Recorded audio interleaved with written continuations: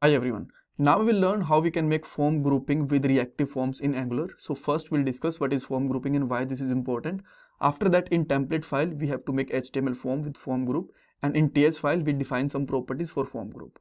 And then we will see how we can get and set values in input fields with the help of form grouping, and at last we'll discuss some important interview questions also. This is the playlist for Angular 19 tutorial that will definitely help you out for Angular job, project and interviews. You can access this playlist from description box of this part. Alright, let's talk about first question. What is form grouping and why this is important? So we know that in reactive forms, we basically define a form control for each of the input field that we learned in the previous part.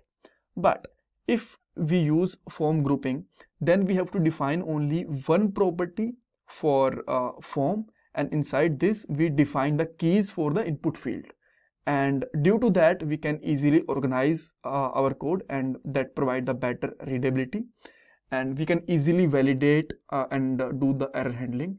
After that, accessing input values and setting the input values is also easy with the help of form grouping. And now let's see how we can do that. So first of all, I am making a simple form. So let me make a form. You don't need to define its action and method. If you want, you can remove. So the thing that you need to define, which is a property form group. There we have to provide the form group name, and we will just make in the TS file, and then we will define the name there. After that, there is a event ng submit, and we have to make a function for this. But let's not use this, otherwise it will give error for a moment, because at the same time we have to define the function name also. But let's inside this, let's define three input fields: placeholder, enter name, and now let me define two more properties. Now you can see that okay, so form group is not assignable. Okay, yeah, so for now we have to remove this also. We will add it in the some time, don't worry. Alright, but they all are in the same line. So either you can use the CSS, but to save time I'll just use their BR tags, right? And I'll change the name to the password and to the input field, and then you can take a button also for submit. Now this is a little bit better. The next thing that we need to do in the app component.ts, let me remove all of these properties first, right? So that I can just show you from scratch. So let's take you can say that property, the name of profile form. You can make any name to this, but since this is the profile detail like name, password and email, that's why I'm keeping the name profile form. And that should be a new form group, right? And inside this, as a parameter, we have to pass an object there. And keep in mind, this form group should be imported from the forms. And this is, you can see that form group is a class, and this is a new object or new instance of this. All right. And with that, we have to import their reactive form module also, right? Like this. And there we'll define its name of field, which is name, then and it should be the new form control, right? If there you can provide some default value if you want to provide, but that feature I'll show you in some time. And let's provide the two more fields there, which is password, and last one is email, like this. Okay. And after this, let's put their set value, and in set value, okay, so we don't need to put their set value, just go with the simple way that will define in some time.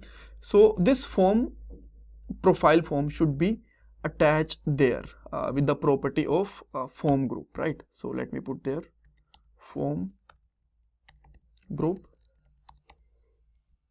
like this, and now there should be no error at all. Perfect, everything is working fine.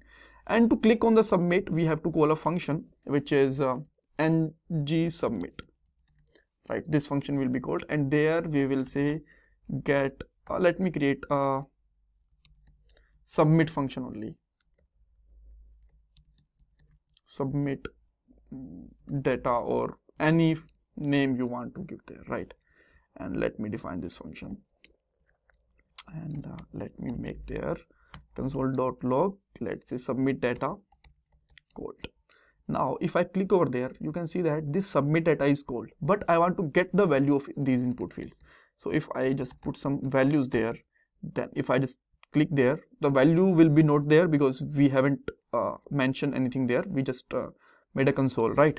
So if you want to get the value, then what you need to do, you have to just run one thing. You have to just put one syntax, which is this dot your form group name, which is profile form, then value.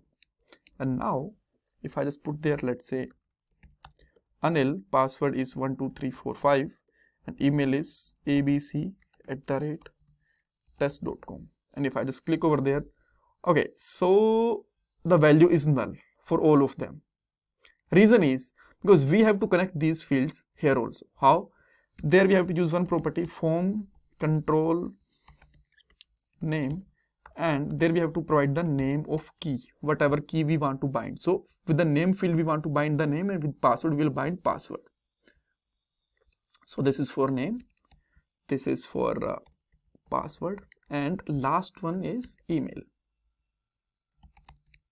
Now let's try again. Anil 1234 anil@test.com. Click on the submit. Here you can see that we got the value. Okay, great. So this is how we can get the value. But let's say you want to give some default value to the form, then how you can do that? Okay, this is also very easy. So you can provide some values there. So if I just put there Anil, then password is 123 and email is anil@test.com. So you will find that that value will be populate whenever you will loading the form. This is so easy. Okay, next thing is, let's say there is a button. Again there is a button for set values, and on click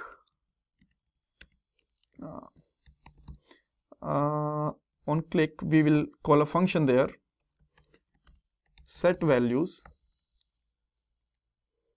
Let me fix the typo. Yep, values, and the button type should be button only, because sometime it will just start submitting the form, and on this, and this should be called as a function there.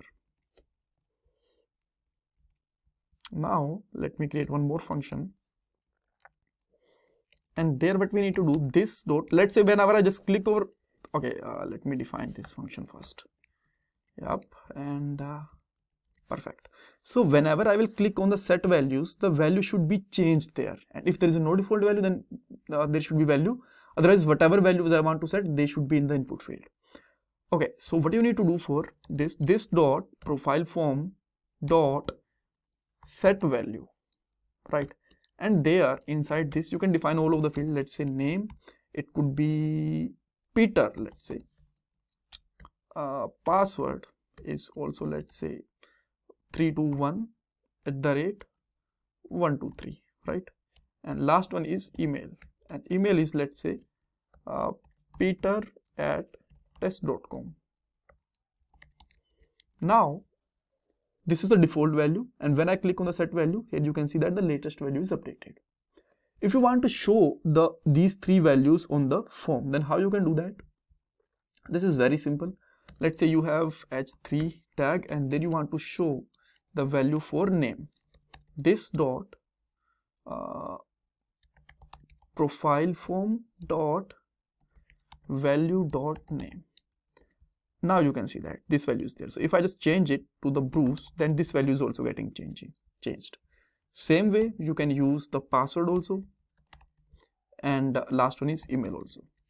And whatever I'm just providing there, let's say data@test.com, I'm just writing anything randomly, right? And ABC, you can see that the same values are there. And if I just change all these values on the set value, all values are also changed. This is how reactive form grouping works. If you still have any doubt, confusion, you can ask me in the comment section. Please don't forget to subscribe my channel, like this video, share your feedback in the comment section. And this is my Paytm and GPay donation number. Thank you so much.